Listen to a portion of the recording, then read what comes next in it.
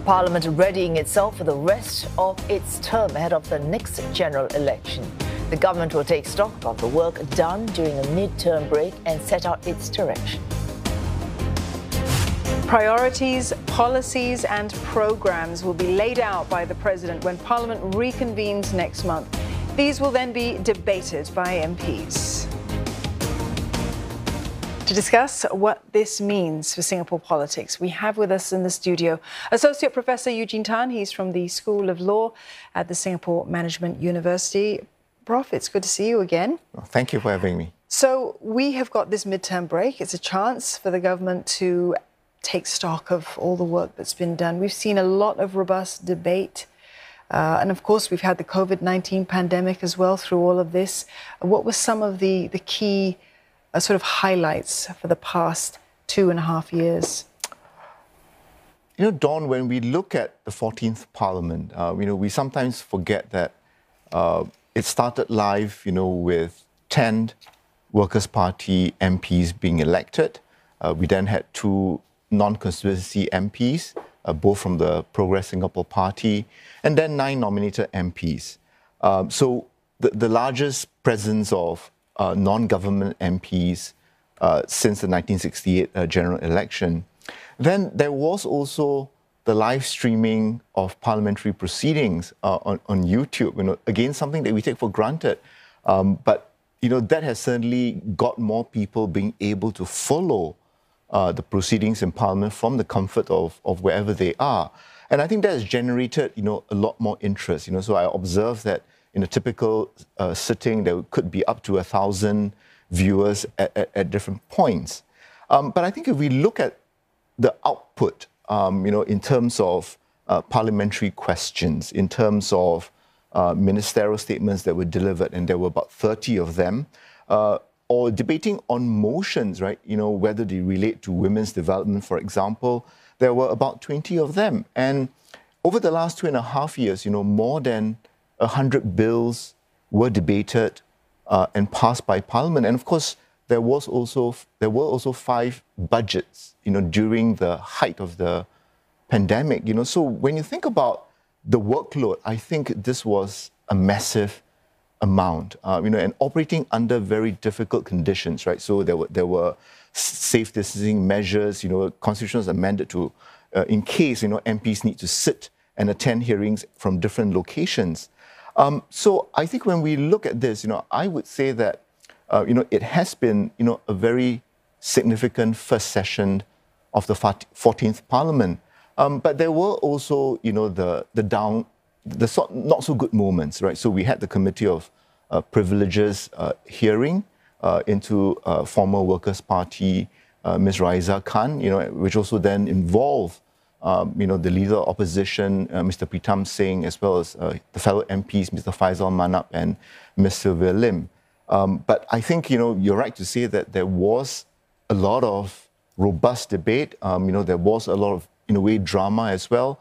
But they were also grappling with very difficult issues, right, over the last 2.5 years. All right, so at this point, so mid-term break, we look at what we have done well, maybe consolidate that, and you say grappling with difficulties, maybe looking ahead at how to manage them better. The new session, which reconvenes on the April the 10th, what do you think that session will say when it sets out the agenda for the rest of the years?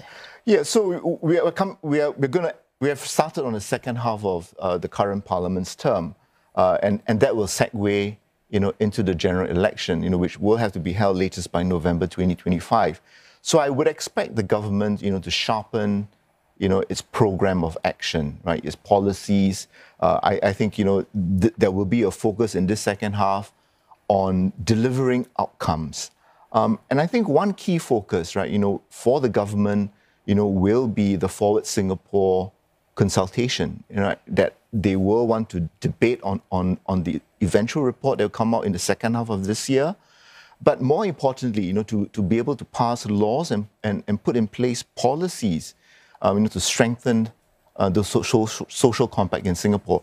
That, of course, has been a concern for Singaporeans. The desire for a fairer, more just society and to try to reduce income inequalities. So I would say that, that is one key agenda, right? And of course, earlier on, Parliament debated the white paper on women's development, and I think there will also be the expectation, that there will be policies and laws, to be able to promote, women's development. So there are issues that remain from the first session that we will see the second session, taking them, a step further. So I would say that, the agenda is packed, and to me, the rather short prorogation, of about 2.5 weeks, does suggest that, they do have a packed calendar. And I think, all the parties, the three parties in Parliament, will want to put up a good showing, so that they can go to the voters, with as strong a report card as possible. There are plenty of outstanding issues, Prof. Tan. As you say, this move towards a more egalitarian, a fairer society, these are big evergreen issues, not necessarily solvable in one go, or even in one parliament, an entire 5 years, you might not see that. But you also said that you expect active parliament sessions. You said that you expect them to be demanding and challenging earlier on in an interview you did. How challenging do you think they're going to be? I think it will be just as challenging as the first session. I do expect things to be a lot sharper, a lot more robust, a lot more edgier, in this second session, because I think Singaporeans, will be looking out, because we are now, in a way, less concerned about the pandemic. And the concerns are really now, how can we build on Singapore's recovery? How can we protect ourselves, from similar events in future, right? And so I think, the debate earlier this week, as your reporter Lauren Ong mentioned earlier, provides that nice segue, closing one chapter and opening another.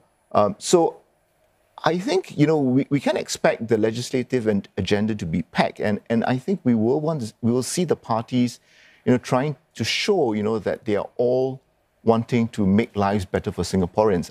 But of course, the question is, how far have they succeeded, in persuading Singaporeans? And I think this is where the second session of the 14th Parliament, will see MPs, battling it out, trying to leave, a strong impact. Okay, final question here. You mentioned this relatively short prorogation this time around of 2.5 weeks. Now, I'm going to cheat here, referring to an interview that we ran earlier on Asia Tonight on this channel, where you said you did not expect, I paraphrase you, you did not expect a cabinet reshuffle this time, perhaps later this year, but not during this break that we're having.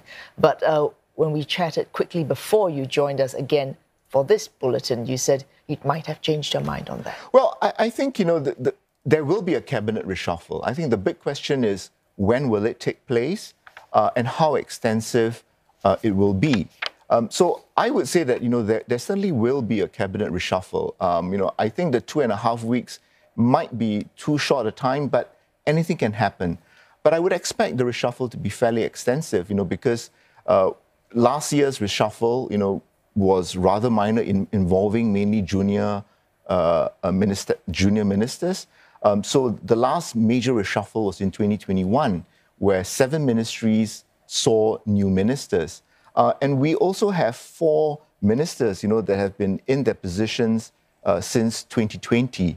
So I think it all augurs, for the likelihood, that PM Lee Hsien Loong, in this latter half of the Parliament's term, will find it opportune, to expose the ministers to new assignments, new challenges, and for them, to bring fresh perspectives, new energy, to the many issues that Singapore have to deal with, both long-term and short-term.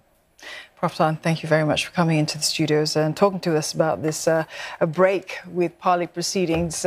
We've been speaking there to Associate Professor Eugene Tan from SMU.